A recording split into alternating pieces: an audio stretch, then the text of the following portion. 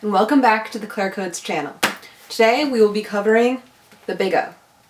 Once again, we are using Cracking the Coding Interview by Gayle Laakman McDowell. So the big O is very exciting and also a bit of an intimidating subject for me. So this should be a wild ride. Once again, it is important that I preface this video with the following message. This is not a substitute for buying this book. This is an amazing book. We are just using this as a jumping off point. So without further ado, let's take the big O on. Buckle your seatbelts, folks. I'm also adding a new segment. Okay, so I just got this today. It's Minerals of the World. And the first thing we are going to address in the Minerals of the World little briefcase I got here is red aventurine, which is this one right there, if you can see. It's beautiful. Let's actually take her out. Ooh, nice. Okay, so red aventurine, the origin is Brazil. The description: aventurine is a variety of quartz with a metallic iridescence. Aventurine differs from green quartz due to the presence of small specks of mica. It can also include hematite and geothite. Powers: mental powers, eyesight, gambling, money, peace, healing, and luck. Quite a variety. So again, this is red aventurine. And now on to the big O. Hi! So as you can tell, it is the next day. I don't know if you can tell my hair is wet, but same Teddy Fresh hoodie. It's the next day because this is kind of an intimidating topic, as I mentioned, and wanted to be in the right mindset. Okay, so let's jump in. The first thing Laakman says is this is such an important concept that we are dedicating an entire long chapter to it. So right off the bat, you're like, okay. All right, so there's an analogy. We're gonna skip that. But the first thing we're gonna talk about is the big O, time complexity. And big O, it measures time, and there's also big O for space. Okay, so there are many runtimes for big O, and the most common ones are O log n, O n log n, O n, O n squared, and O 2 to the n. So there's best case, worst case, and expected case. And the best case is like all elements are equal. This can be like quicksort, and you're just traversing through the array one time. And that is O of n. Worst case is that you kind of have to, like, there's a pivot and it's always the largest element in the array. So this can easily happen, as she states, and this is O to the n to the 2 runtime. Expected case. So hopefully, and usually, these wonderful or bad solutions will not happen. And this is an expected runtime of O n log n. Okay, so moving on to space complexity. So time is important, but it's also not the only thing that matters. Space is kind of like the amount of memory required by an algorithm. For example, stack space can be recursive calls, that's included too. So she includes some code here. So code that kind of runs through the problem once is O of n space. And then if there's kind of like an adding situation, that's going to be O1 space. Alright, and then she has a nice graph here that I'll include.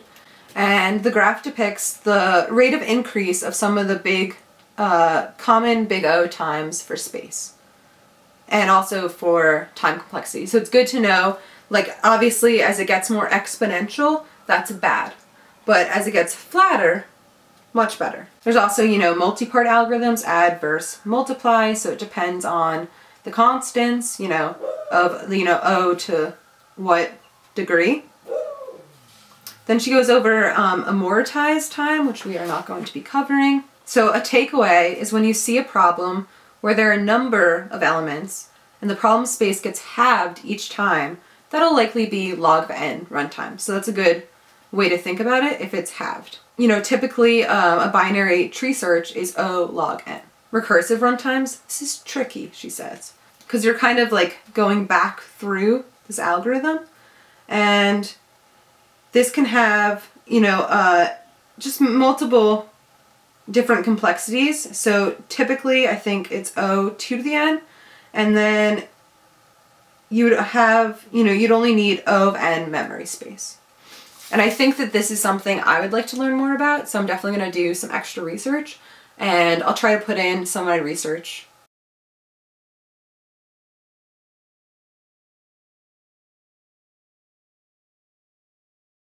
So next we have some examples, and I'm going to walk through these. So first, an example of O(n) time, and this is when you're, you know, it doesn't really matter if you're iterating through the array twice, but it's typically like, you know, a for loop or just separated for loops. Then if you have nested for loops, that's going to be O(n) squared time. This iteration has, you know, a loop of O(n) times and then a loop nested of O(n) times, so it's squared. Example 3, is also O(n) squared, and this also, I think she kind of goes through more of a nested for loop. Okay, example 4, there's a nested for loop and an if statement.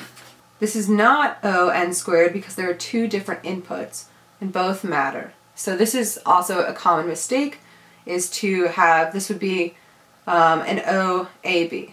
And again, I think this is really important to buy this book and really analyze these examples, because, you know, there's only so much I can talk about here because I'm covering a lot. So if you reverse an array, then that's going to be O(n) time. She goes over that. Okay, what if we look at an algorithm that takes in an array of strings, sorts these strings, and then sorts the full array? You know, many candidates, she states, you know, since you're sorting an array, it would be O(n) log n. But we have to do this for the whole string. You actually get A times S log A time. Yeah, I'll try to put in another graph. I think some of this is a little confusing for me, because, okay, sorting each string is OS log S, but because you're sorting the strings and then the full array, that's what's going on. What's an example? What happens if a code is adding all the values of nodes in a balanced binary search tree? Okay, this can be looked at two ways, and it's actually O(n). There's also, so there are a lot of examples here. There's another recursion example. Ooh, she has a very tricky example. Okay, this is a good one. Example 13 is for a Fibonacci sequence, which is something hopefully I'll cover in another segment, just different ways of doing the Fibonacci sequence. So I think that's a very important algorithm, and it actually comes up in coding tests a lot in my experience. So this would be O2 to the n. So Fibonacci actually takes 0, 2 to the n, but it matters what the value of n is. And then she also has an example of Fibonacci using a memo, which I think is really important to know, because you can have like the brute force solution and then the more advanced solution. So if you're having a coding test, it's good to, especially like a whiteboarding test, to walk through these two ideas. Then she goes over an O log n problem.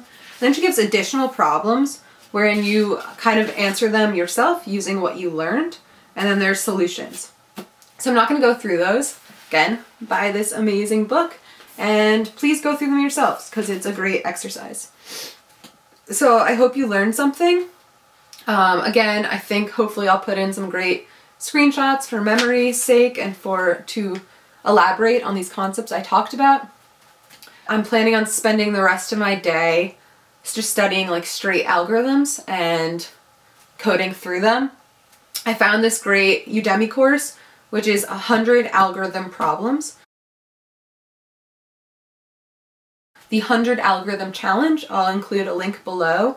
I haven't quite started it yet, but it looks really great. Pro tip, if you're on Udemy, try not to pay full price. There are certain times when they have discounts, and then if you also like Google coupons, typically you can get these like $94 outrageous priced courses. Not outrageous, definitely support creators, but these courses for like about, you know, $12 to $10, 10 to 12. So yeah, I hope you enjoyed this video, and I look forward to seeing you next time. And please, if you enjoyed it, like or subscribe to my channel. Till next time, adios. And I'm on the road.